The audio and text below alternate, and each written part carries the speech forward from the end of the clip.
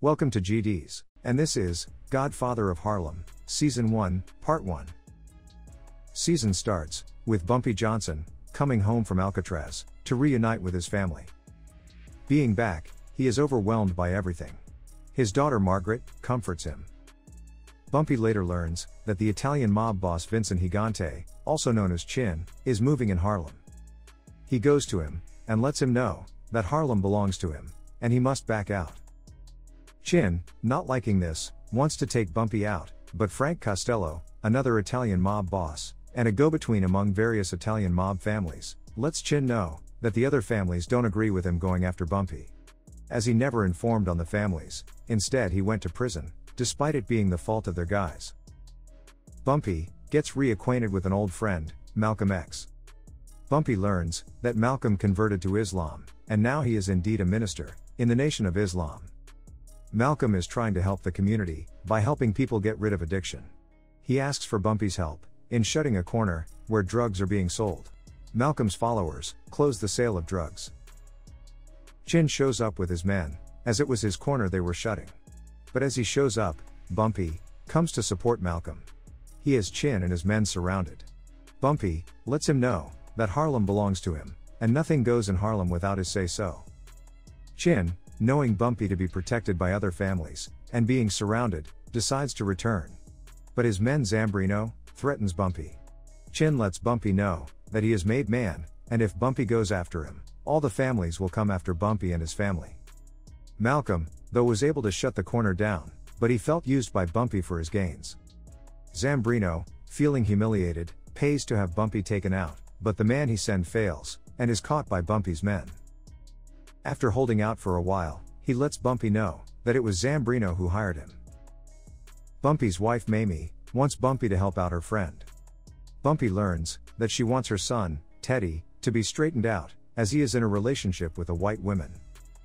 As Bumpy finds Teddy, he learns that Teddy is in a relation with Stella Gigante, daughter of Chin Gigante. In addition, she stole a pack of dope from her father, as they were planning to get away. Bumpy lets Teddy know that if Chin ever finds him, he is a dead man. He makes Teddy leave town, whereas he uses Stella as leverage. Bumpy kills Zambrino for coming after him. Bumpy, using Stella as a bargaining chip, makes Chin take the responsibility of Zambrino's death by letting the families know that he had to do so, as he stole from him. In addition, he also forced him to give up Harlem. Bumpy also helps out Malcolm by making it possible so that he could speak with the followers of Congressman Adam Clayton Powell, as he made it possible for Powell to get on the ballot.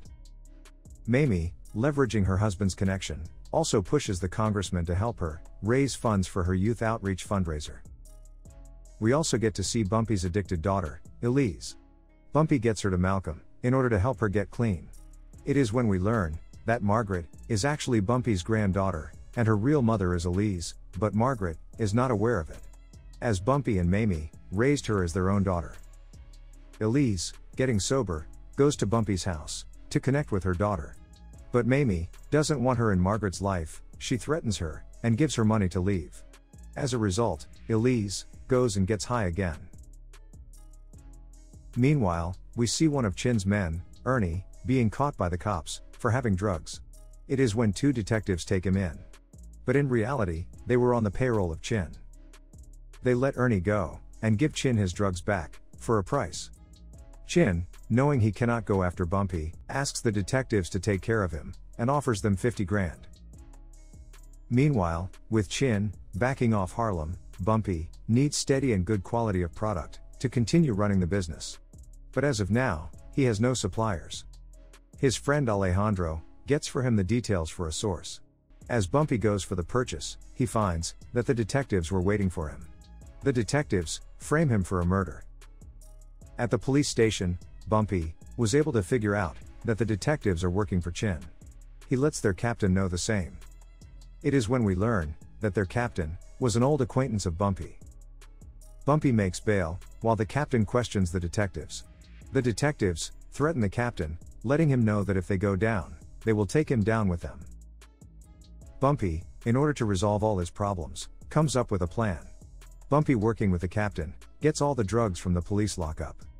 While the captain, with Bumpy's help, made the detectives look guilty for stealing the dope, thereby providing him a reason to take them out, while Bumpy pays the captain for his help.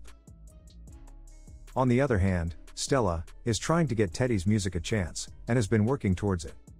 In addition, Stella, in order to make things right with her father, agrees to go out with Ernie. On the date, she meets with one of Teddy's friends, while Ernie, thinking that the person whom she met as her boyfriend, kills him. Ernie lets Chin know that he has taken care of Stella's boyfriend. Elise, hooked on drugs again, starts stealing to get money. But during one such attempt, she is caught. One of the black cops who caught her assaults her, not knowing who she is. Bumpy, getting to know about her daughter, reaches the store with his friend Malcolm.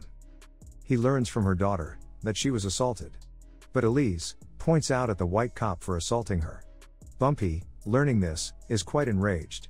And for the first time, he acknowledges Elise to be his daughter publicly. Malcolm gets him to calm down and assures him that their voices will be heard.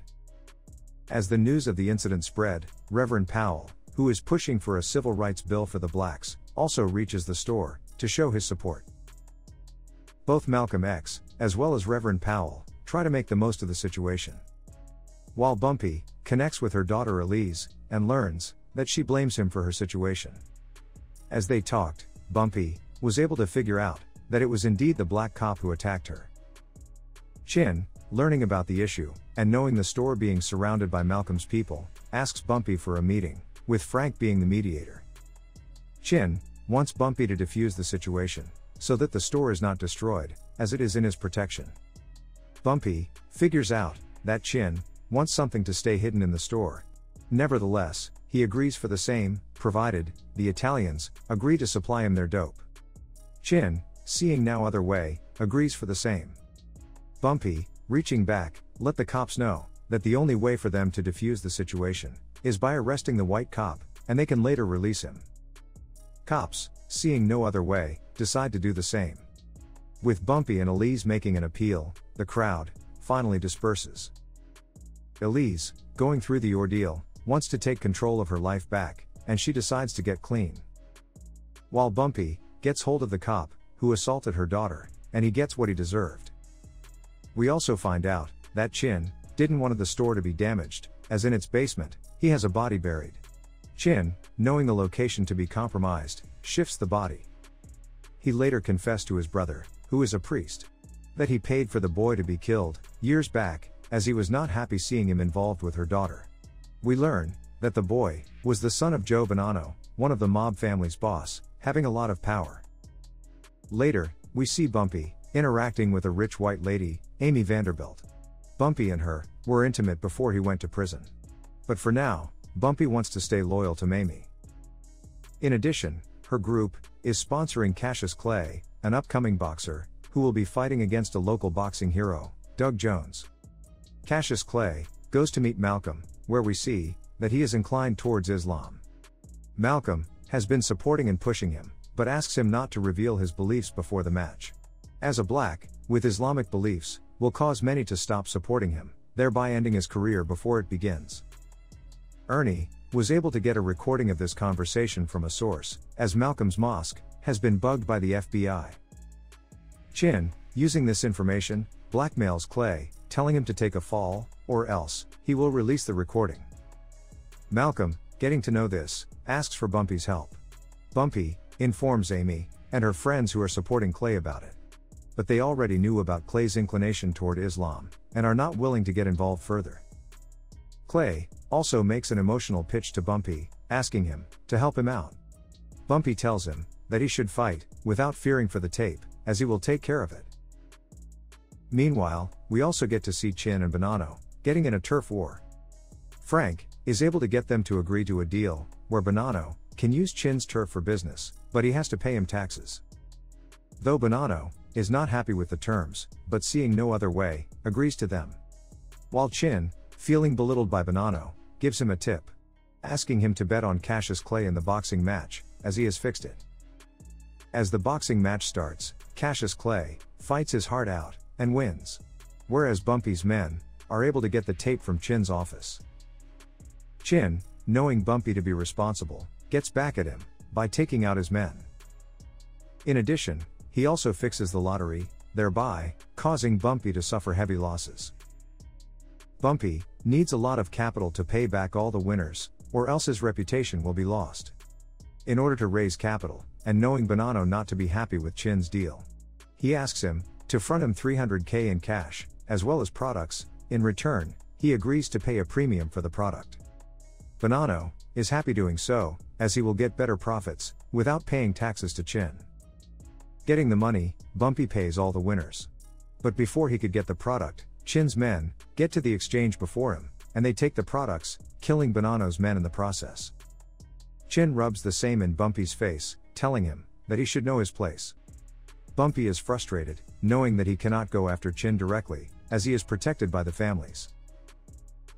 On the other hand, Reverend Powell, pushing for the rights of the blacks in the Congress, and to gain more support for him, tells his congregation that the cops are targeting Latinos and blacks more for the lottery, while they overlook the whites.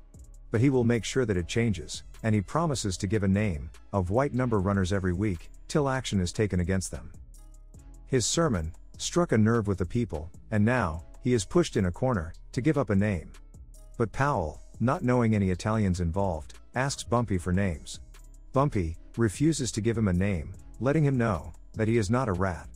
Congressman Powell tells him that if he doesn't give him an Italian name, he will have to give the name of a black woman, Esther James, which he got into his suggestion box, as one of the money runner for the whites. Bumpy advises him not to do so. But when pushed in an interview, he ends up naming Esther James as a bag lady for the whites. But it turns out not to be the case. Esther confronts Powell, slaps him, and then sues him. Congressman Powell, not being able to provide a legitimate white name, pushes an Italian informant, in a congressional hearing, to spill the beans on the Italian crime families. Mr. Valachi agrees to do so, and he named Chin Gigante as one of the mob boss. As feds visit him, he acts as if he is not mentally stable, in order to avoid being questioned. Frank makes Bumpy, Chin, and Bonanno sit together to settle the dispute. Chin lets Frank know that he was in the right, getting the products, as Bonanno went back on his words, and he is not giving the products back. Bonanno accepts the loss, but he wants Bumpy to pay him the cash he fronted to him. Bumpy tells him that he doesn't have the cash as of now, as he was hoping to pay him back from the profits, but he never got the products. Frank comes up with a resolution, letting Bumpy know that his debt will be forgotten if he takes out Valachi, who has agreed to inform on them. Bumpy, having no choice, goes after Valachi. But with his friend Alejandro mixing up the room numbers, they fail. And now, it's impossible for them to get to Valachi. Congressman Powell pushes Valachi for more names. Valachi, fearing for his life, agrees to give one more name, but not that of a mob boss, but of someone who has worked with all the families, and can give a lot more information. Chin, having his sources, was able to find out that Valachi will be naming Alejandro, and since Bumpy failed to take out Valachi, he must now take care of his friend Alejandro before he goes on the record. Bumpy visits Alejandro. He learns from him that he has been offered a deal. Alejandro tells Bumpy that he will be going into witness protection. He assures Bumpy that he will never give him up. But Bumpy, knowing Alejandro is going to talk, and him being in debt, shoots and kills him. This clears Bumpy's debt. Thanks for watching. And if you liked it, please subscribe.